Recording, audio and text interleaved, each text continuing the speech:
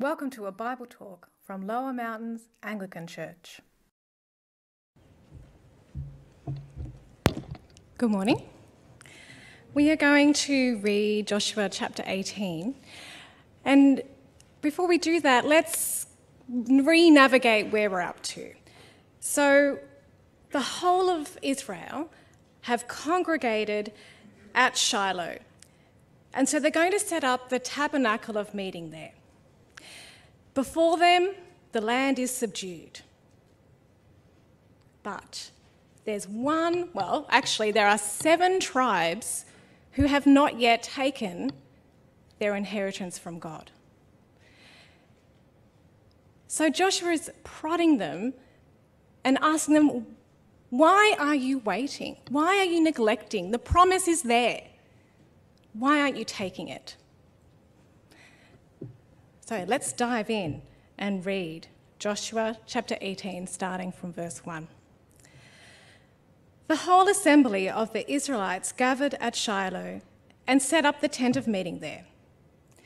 The country was brought under their control, but there were still 7 Israelite tribes who had not yet received their inheritance.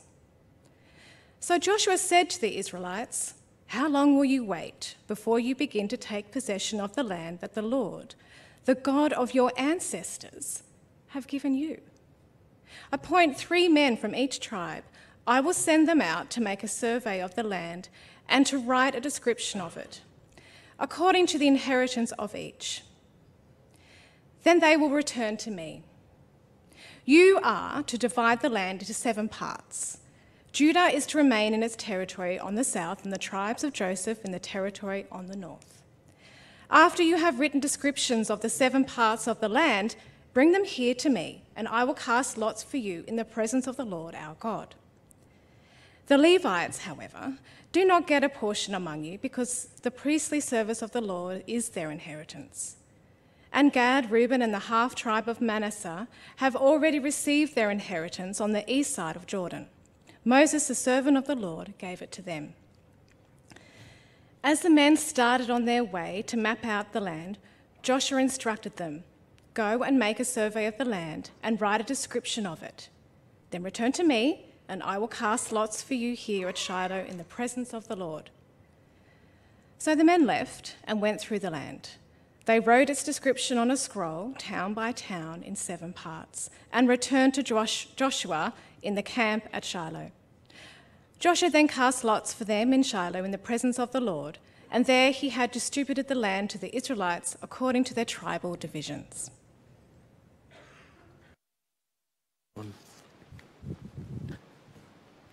Good morning, friends.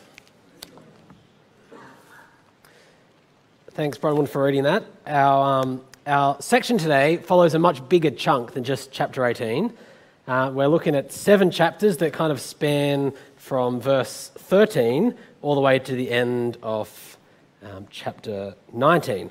And so we've got 7 chapters, and if you're familiar with Joshua or just turn a page forward and back, you might see that there's big long lists of names and geography and all sorts of different hills and valleys and foothills all listed. So it's some really exciting stuff we're going to look through.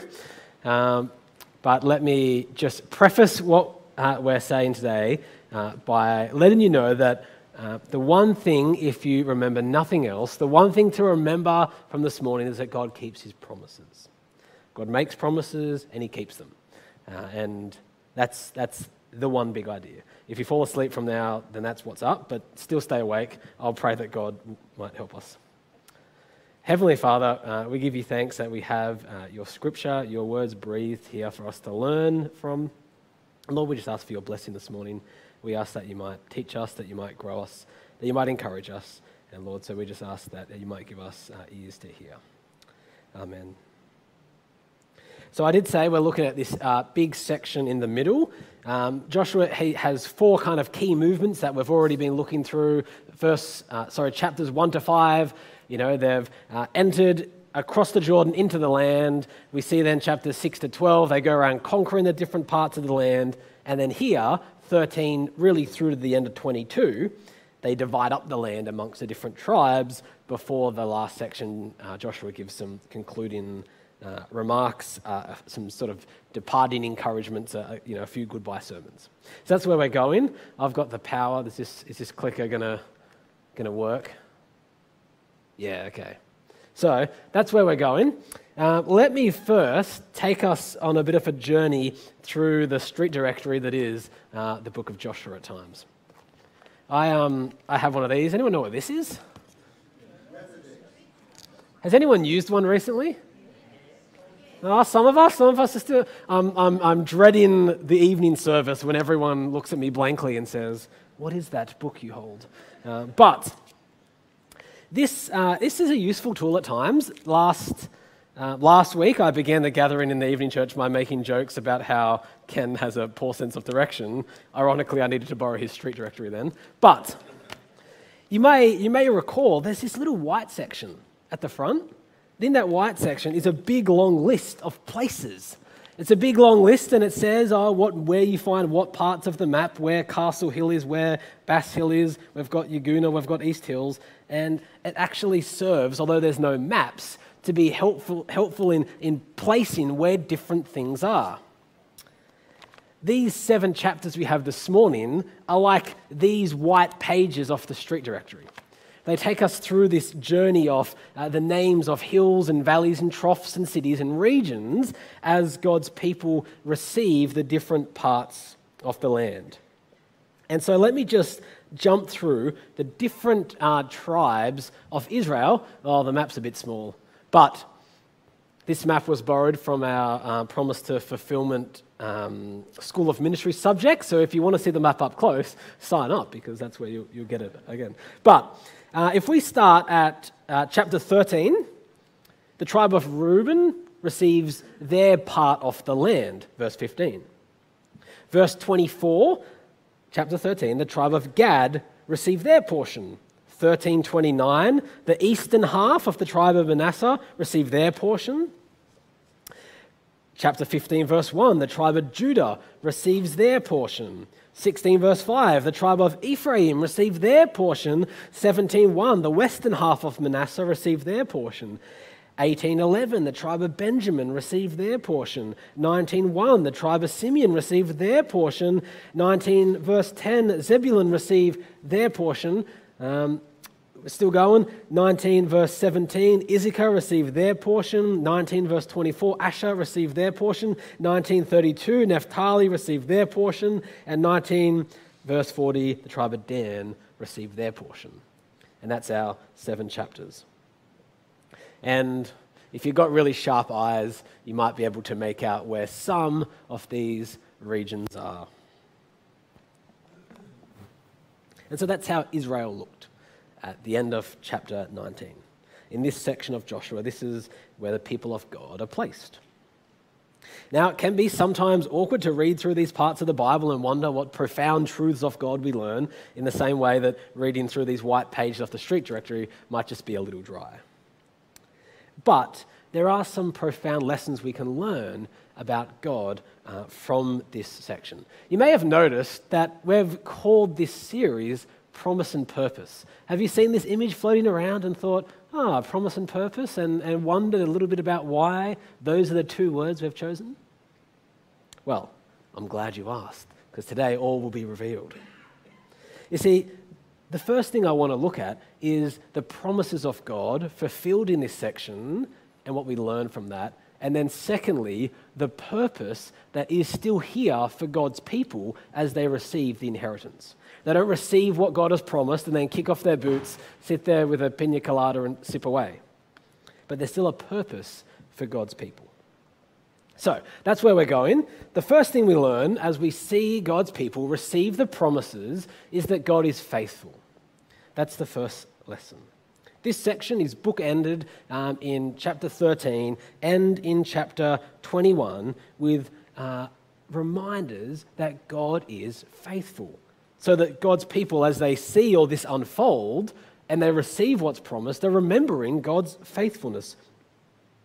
Verse 6 of chapter 13 says, "Be sure to allocate this land to Israel for an inheritance as I have instructed you," God speaking to Joshua, "and divide it as an inheritance among the 9 tribes and the half tribes of Manasseh, because the other tribes have already received that eastern portion." As this section kicks off in chapter 13, Joshua's old now, and there's still some portions left, as Bronwyn's already mentioned, but what we see is God giving what he's promised. God is faithful. He keeps his promises. Even at this point, Joshua's old. Chapter 13 starts with that.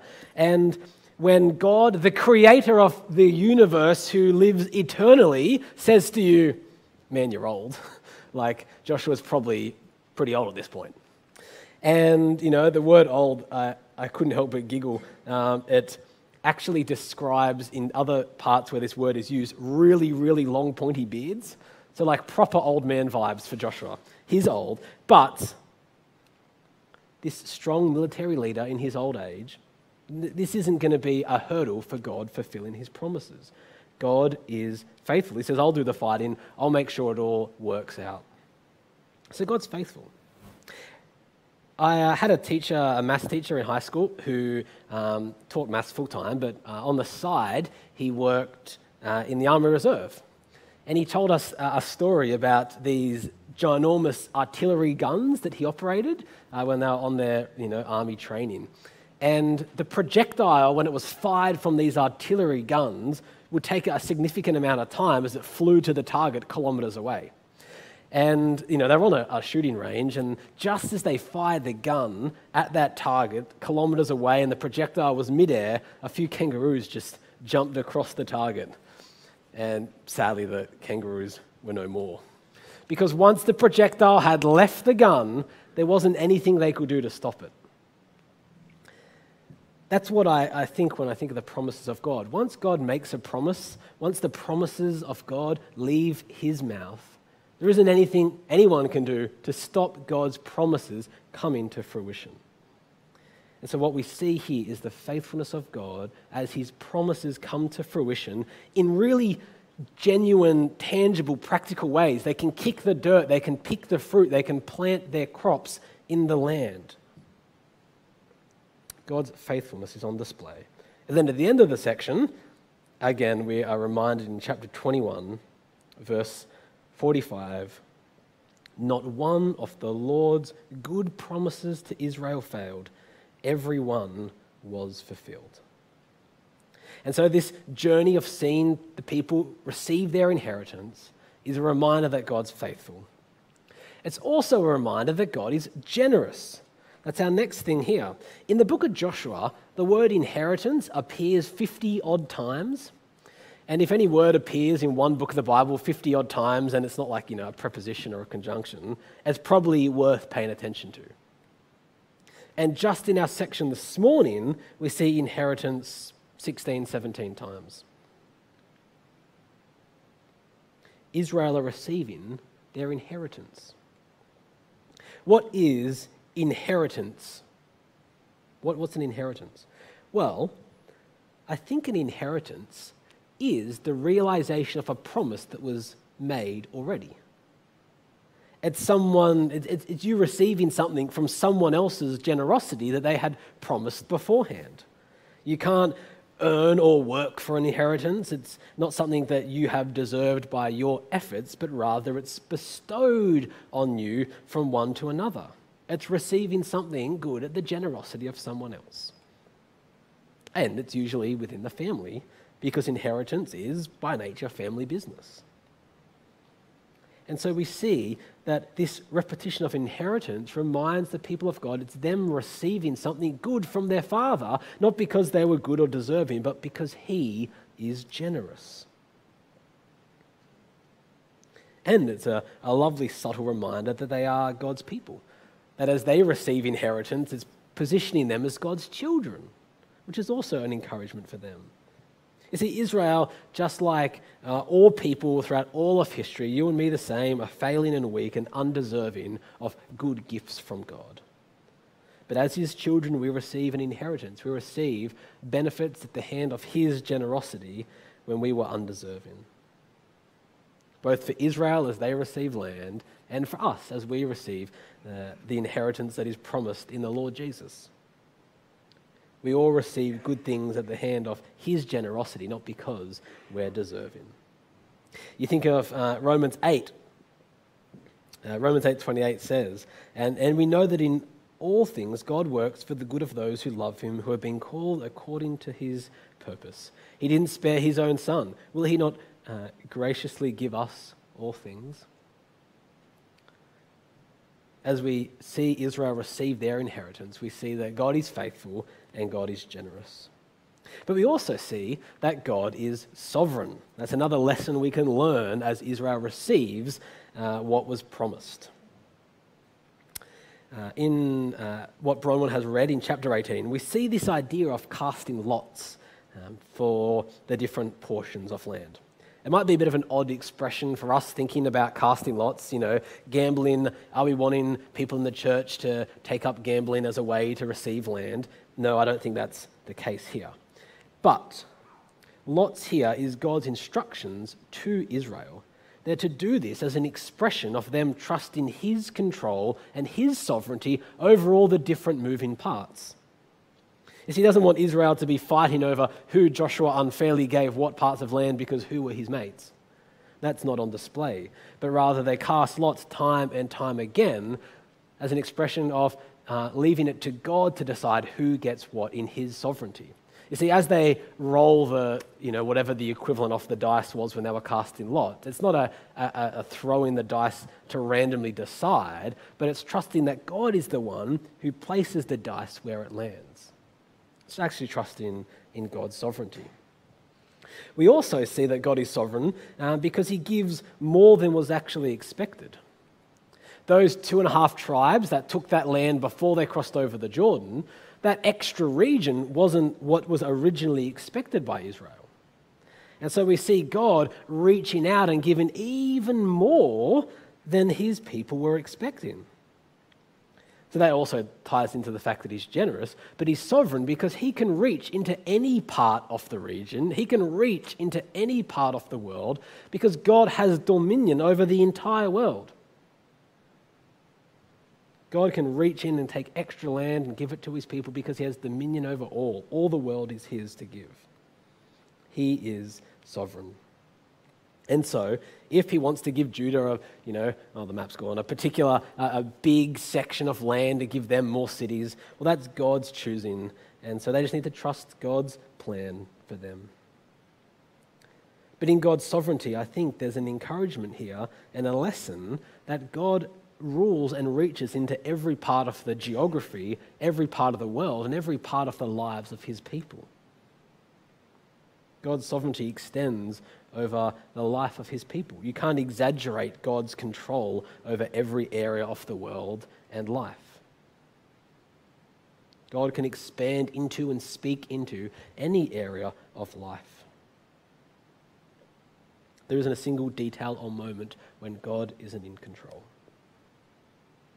He's sovereign over the land and all the lives of people, his people, on display here. And so there's some of the lessons we can learn from seeing God's people receive what was promised.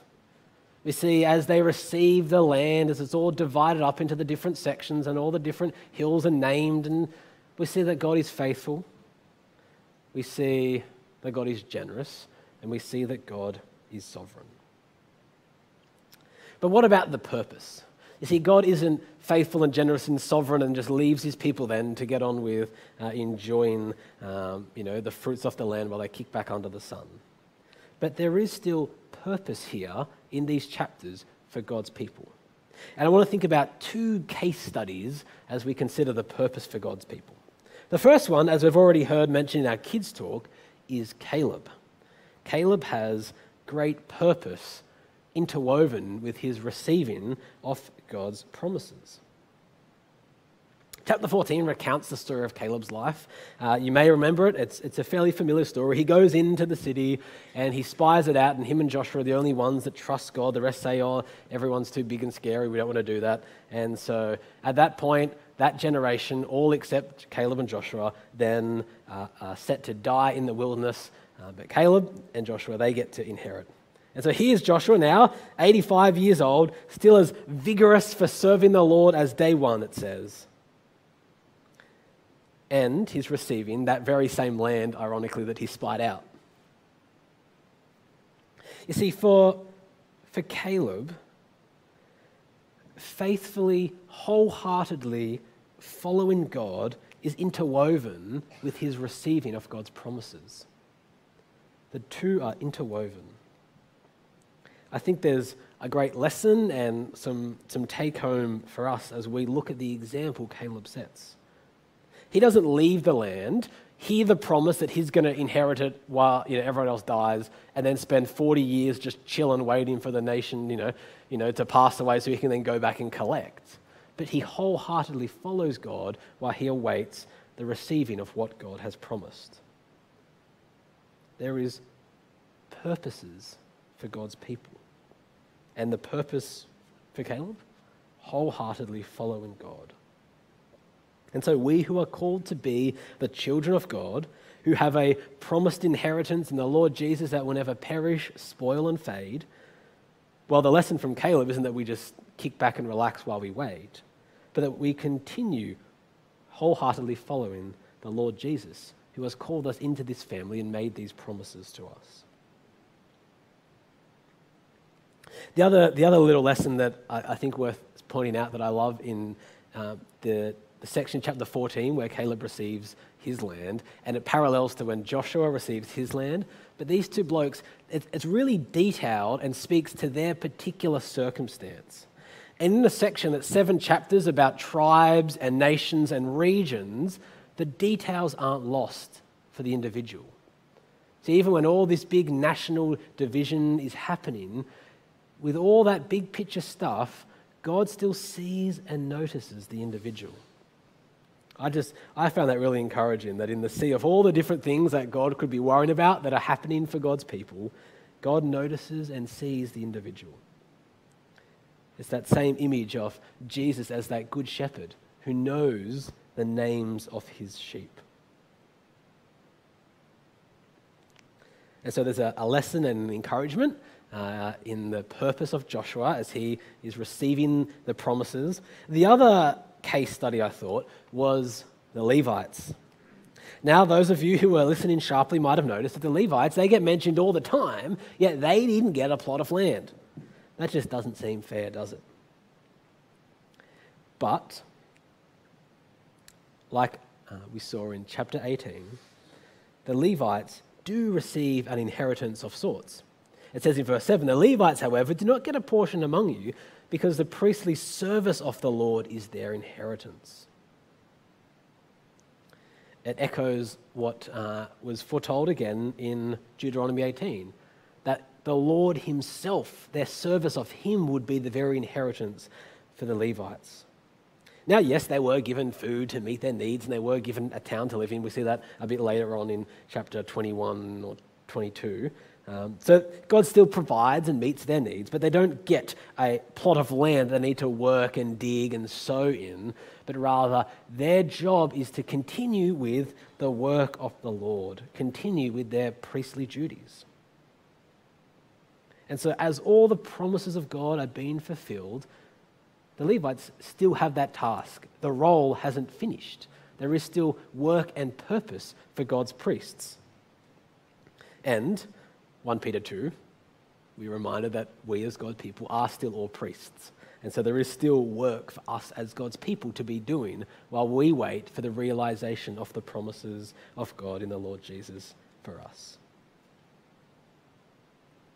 I think it's also a subtle reminder for the Israelites that there's an inheritance beyond the land. While all the Israelites are getting excited about their new patch of land and planting their crops and getting all excited about what they've waited, granted, they've been waiting like 700, 800 odd years since Genesis when the promises were made to Abraham. They've been waiting, they've traveled great distances, they've had a whole generation die in the desert, they've been slaves in Egypt. Like, it's been a long time coming. So granted, they're going to be pretty pumped to finally get their plot of land, build their house for the long term, plant their crops. But the Levites is just, I think, a subtle reminder to the people of God here that there is an inheritance beyond the physical land right here and right now. That is God himself. The Levites don't need to toil and occupy themselves with the things of the land because there's a purpose for them in their serving of God. And so I think as we consider what is a somewhat of a dry read, if you were to read chapters 13 to 20 by yourself in your quiet time, it might not be energizing necessarily. But what it tells us is that God keeps his promises, that he's faithful and generous and sovereign, and there's some reminders there that God's people still have purpose while they wait for the receiving of what he's promised. And so let me encourage, as I finish, you and I, as God's people waiting to receive the inheritance that we have promised in the Lord Jesus, there is still work to be done. Paul, when he writes to the Corinthians in chapter 15, 1 Corinthians 15, he talks about the resurrection of Jesus, and he brings about this word inheritance as well. And what does he say? Verse 58, "Therefore, my dear brothers and sisters, stand firm. Let nothing move you. Always give yourself fully to the work of the Lord, because you know that your labor in the Lord is not in vain." As God's people, like 1 Peter tells us, we're all priests. There's work to be done. There's purposes for us as God's people. We have ministry and mission to be doing. And Paul's encouragement is, knowing that there is an inheritance to come, let's stand firm. Let's give ourselves fully to the work of God, knowing that our labors aren't going to be in vain. Let me finish by praying and asking for God's help as we seek to do that. Heavenly Father, we give you great thanks that you keep your promises, that you're faithful and sovereign and generous, and that you have a purpose for us as your people. Lord, I just pray that you might give us energy and resolve as we seek to follow you. Lord, we just ask for your blessing as we serve you. Lord, we just ask that you might work through us in those different ministries and missions in which we serve. And Lord, we just ask for your blessing as we seek to do that today, this week, this month, and for the many years that you may have in store for us. Lord, so we just ask for your blessing in the Lord Jesus. Amen. You have been listening to a Bible talk from Lower Mountains Anglican Church. If you'd like to know more about Jesus, get further information, or download other resources, please visit our website at lmap.org.au.